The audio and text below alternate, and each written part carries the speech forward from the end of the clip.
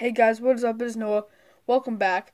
Today we'll be reviewing Killer Monger, and he actually comes with some different hand gestures and items. So we're gonna go over the sculpt, the paint job, the articulation, and then we're gonna measure them out. So let's start with the sculpt, I guess.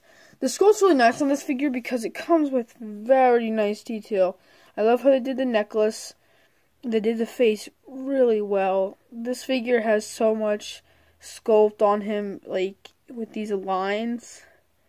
If I can get that better in the camera, yeah, he looks a really nice figure.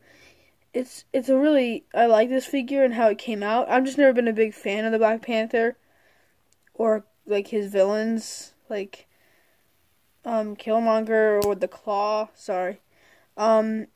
And they did really nice sculpt with the muscles and everything. And I like the lines that they do with the face. They even cover the face with the gold lines. I like the eyeballs, how they did that with the gold. Looks really nice there too. Now let's go over the paint job. Sorry. He comes with these kind of leopard spots. If I could show you that at all. He comes with leopard spots on the leg. And it goes all out through the body and it stops at the neck. But the leopard spots really add on. It looks really cool. At least that's what I think. It's just a more metallic gold. And then it's just this kind of shiny black. It's not metallic-ish, but it's more just shiny and it looks really cool on him. Really fits this figure a lot. Onto articulation, he does have ab crunch. He does have waist swivel. He does have thigh swivel. No calf swivel, but he does come with double jointed knees. This goes all the way back. His foot can go up this far, back really far, and he does have a little bit of ankle pivot.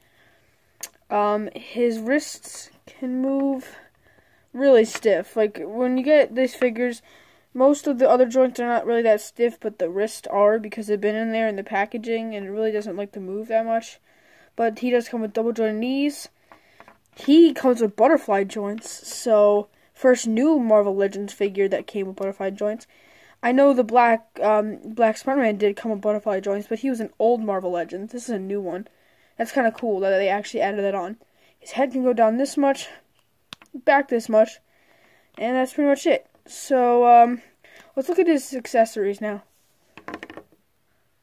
So, Killmonger comes with two swords, or, this one's a spear. I don't know. It kind of looks like a short spear, like the stick short, but the knife, the blade is really long. And it comes with this kind of weird, like, I call this the, Jason blade, you know, Jason Voorhees machete. Like, this is like the Jamaican machete. Don't try to be racist, sorry.